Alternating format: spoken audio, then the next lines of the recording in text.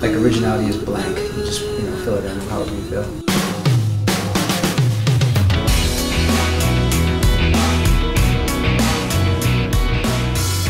Being original is expressing yourself without any filters.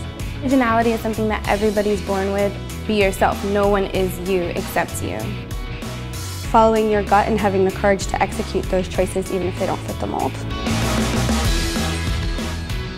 You shouldn't think about it or have to think about it so hard. Just do what you like.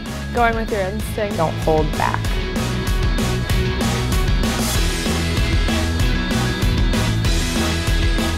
Being an original to me means listening to that little voice within, the one that only you have. Your expression of that voice is being an original.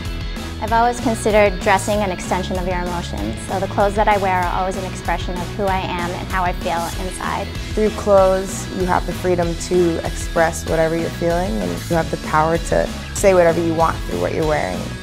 I think that's the same for artists or musicians. They just spoke to that passion that was within them, and I find that creativity all around me all the time. And that definitely manifests in what I wear, and that's why my style is pretty eclectic. As a dancer, things that spark inspiration for originality, I'd say, are definitely music and old movies, for sure.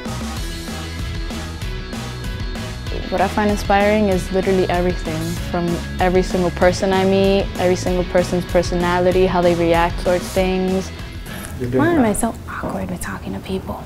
Everyday life inspires me. It's not any specific thing, ever. It's always changing. I am an original. I am an original. I am an original. I am an original.